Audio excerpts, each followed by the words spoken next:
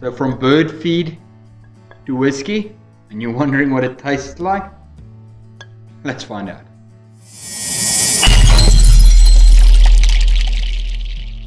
Okay, so like I said in the intro of making the whiskey mash, that I'm busy setting up and getting ready to record the running of the whiskey and then the tasting. So this video is going to be a lot less on how to run the still and more a review of the end product. So how I am going to be using the still for the whiskey run is I have my normal sight glass that I normally have running. So I've got my sight glass with packing, so the packing is in there nice and loose. I will not be running any active reflux, and I will also be covering the column to get some of that passive reflux, to get less passive reflux out of this one, because for whiskey we want flavor. So I just want a little bit of stripping from the packing inside of my sight glass, so I get a nice clean product. But yeah, like I said, no active reflux and very little passive reflux, as I will be wrapping the column with a blanket of some kind. So yeah, let's get into transferring the wash. For those that are interested, here's the wash. It has now clarified, so all the nasty bits and everything has settled out to the bottom. And yeah, there it is. Let's transfer it over. Okay, so with everything transferred and the last little bit, as always, left in the bottom of the can or in our fermenter. So this last little bit there, just leave it behind. It's about 2 liters. It is not gonna create any more alcohol for you. It's just gonna create trouble. So remember, leave all of that dead yeast and bentonite and all of the other stuff. Please just leave it in the bottom of the jar. You can recapture your yeast or wash your yeast, as they say. I will probably be washing this yeast here. If you guys want to see a video on washing yeast, please pop a comment down below. And yeah, remember to like, comment and subscribe. And yeah, let's get this still running. Okay, there we go. Still's on. You can see the bubbles starting to come to the top now. What I'm going to do for the next 30 minutes or so, I will be checking the temperature and stirring. Once again, I'll be timing everything to ensure I know when my cut-offs and all those other fun things are. But yeah, see you in a couple of minutes when it's ready to cap our still.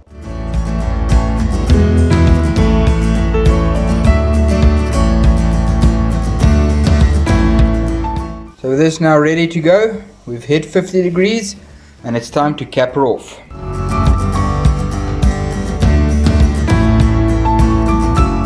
Okay, so with it all capped up and ready to go, we have our column all insulated, our hoses all connected, and as you can see, we have not connected our reflux hose because we're not going to be running any reflux today, and our head temperature is currently sitting at 20 degrees. So yeah, both elements are still running at full capacity. We will check back on it as soon as we feel the temperature reaching the sight glass.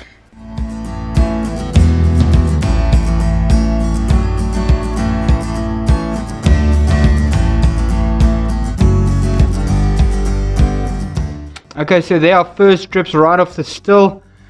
We now about an hour into when we started. Our head temperature is sitting at about 67 degrees centigrade. So I'll keep it there for a little while to get as much methanol separation as possible. And then what I'll do is I will increase the voltage going into the one element and allow us to start staking off our hearts and our heads and our hearts, and then moving into tails. So yeah, those are first strips. Okay, so it has now been 3 days since we did the run of the whiskey video, and if you want to see how we made this mash, this all grain mash for this whiskey, you can check the card up in top here. And yeah, So we ended up taking cuts of between 250 to 300 mils between each of the jars. I ended up with 10 jars in total, which is 250 mils of foreshots and perceived heads, as well as a 9th jar at the back here that was also 250 mils, but that was berry tails, so I left it out completely. All of the jars altogether gave us roughly about 2.5 liters of product that we took off the still. In saying that, if this is your first time ever running a white dog or a new make or a white whiskey and you're from South Africa, it is very difficult to find something to compare it with. It's not going to taste anything like something that you buy in the store out of a bottle, because I've tried to look for white whiskies in South Africa and you either have to order them online or you have to go to a specialty liquor store where you can get stuff like that. So yeah, just be aware that it's not going to taste or smell anything like the stuff you buy in store. The stuff that you buy in store has been aged, and yeah, the barrel does add a lot of character to your whiskey. So yeah, in saying that, what I'm going to do now is I am going to once again give all of these jars a nose. So the jars have been standing closed for about 2 days. They were left open for a day to allow some of the harsher aromas to escape, and then I closed them and left them closed for another 2 days, and I didn't shake them or anything. They were just standing around waiting for the taste. So what I'll be doing is I'll be giving a jar a shake, opening up the lid, taking a sniff, writing down my notes, and then I will give you guys a feedback of all the smells that I have here. Cool.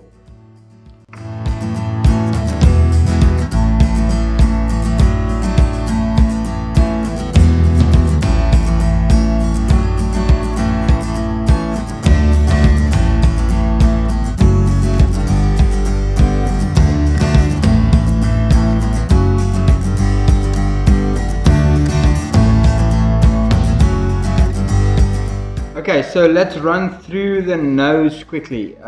Jar number 1, which we're here, this is not jar number 1, foreshots and head, but jar number 1 over here. Very oats and cereal, like when you open up oats packet for the first time, that smell that you get. Second one is once again that cereal smell. As well as some hay. So if you've ever been to a horse stable or something like that, that smell of hay. The third one is that raw oats smell and hay as well, very strong hay smell. Number 4 was raw oats and grass, so like barnyard type of grass, that kind of smells there. Then number 5 has a little bit of that white corn smell. When you open up the bag of white corn, it has that that powdery kind of starchy smell. It has that coming through, as well as like chicken feed. When you open up a bag of chicken feed, you get that smell. Number 6 was bran. So you get that bran, like all bran flakes, that kind of stuff, raw oats, and then it's starting to get that grassy, hayy funk coming in. Number 7 has a earthy, oatsy, like when you started cooking the oats type of smell to it.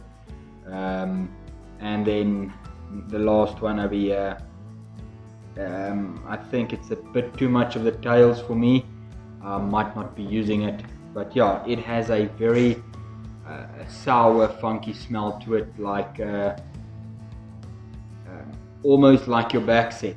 So when you dump your back set, you can get that sour. That's where the sour mash starts come from when you start using your back set over and over again. So it has that sour smell that we got from the back set. So I'll see once I've tasted it, maybe there's something in there that I like the taste of, but for now I think this is going to go the way of jar number 9, and it's not going to be used at all. So yeah, I'm going to grab my straw over here and I'm going to taste.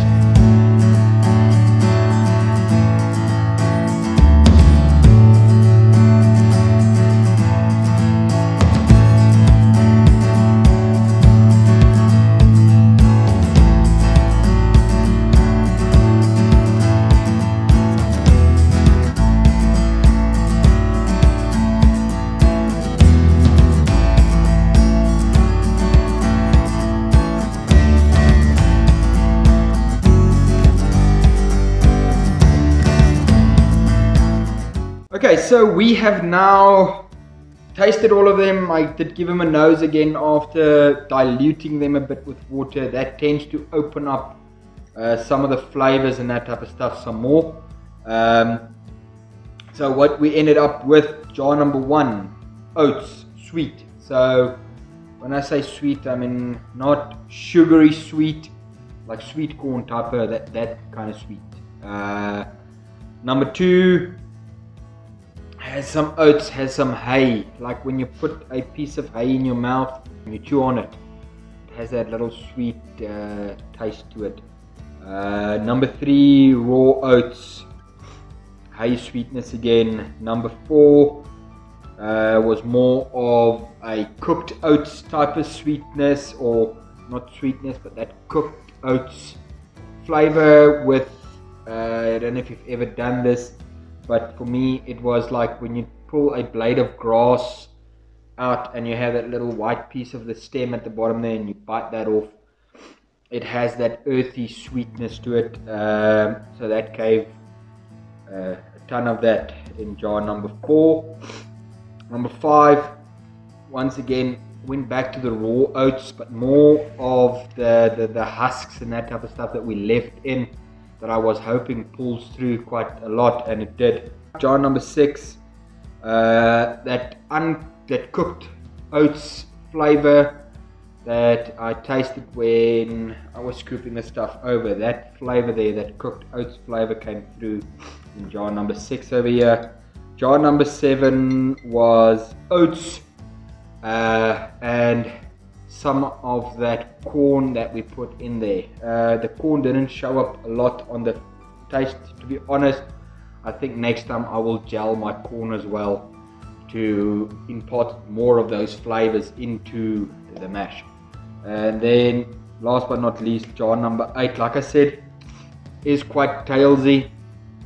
It has a lot of that funk in it, but there is some good grass sweetness flavors at the back as you finish off in there. So I think I'll be using half of it, and yeah, the rest they all go in, and dilute it down with a little bit of water and aerate it and taste it. So yeah, let's get to that.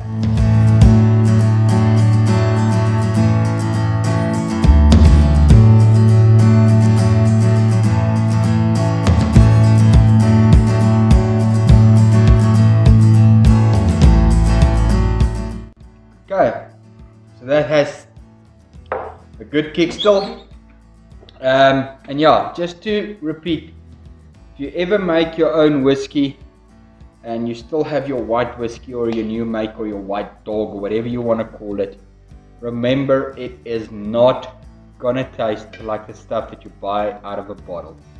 The stuff that goes into a cask or that has been matured tastes completely different to what your product is here. It will be like comparing grapes to the end product of the wine, or your Bidblitz compared to the end product of a brandy.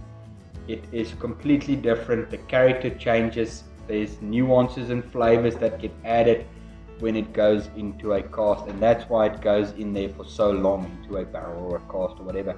So yeah, you can expect quite good flavors out of this, but it's not gonna be out of the bottle whiskey.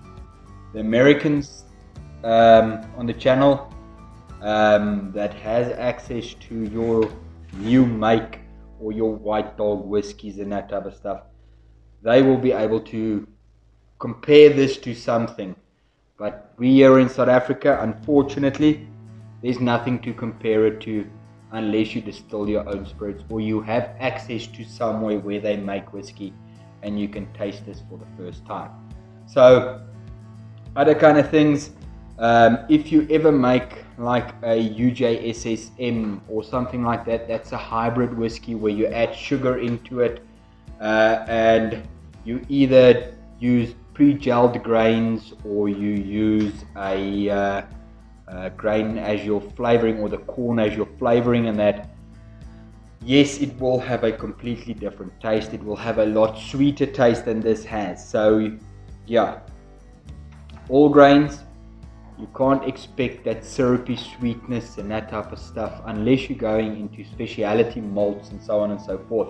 But yeah, so just to recap quick, guys, this is not the kind of flavors that you will get out of a bottle unless you know new make.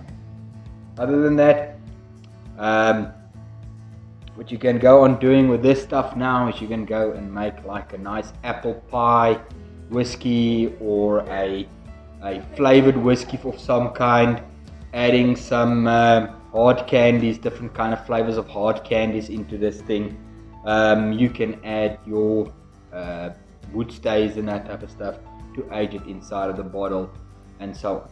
In saying that, proper comment down in the description telling me what you think I should be doing with this specific batch here, and I will do it, test it, and make a video on it and let you guys know how it turns out. So yeah, thank you once again for sticking around till the end, and yeah, like, comment, subscribe as always, and keep on making some lekker stuff to drink. Have a good day.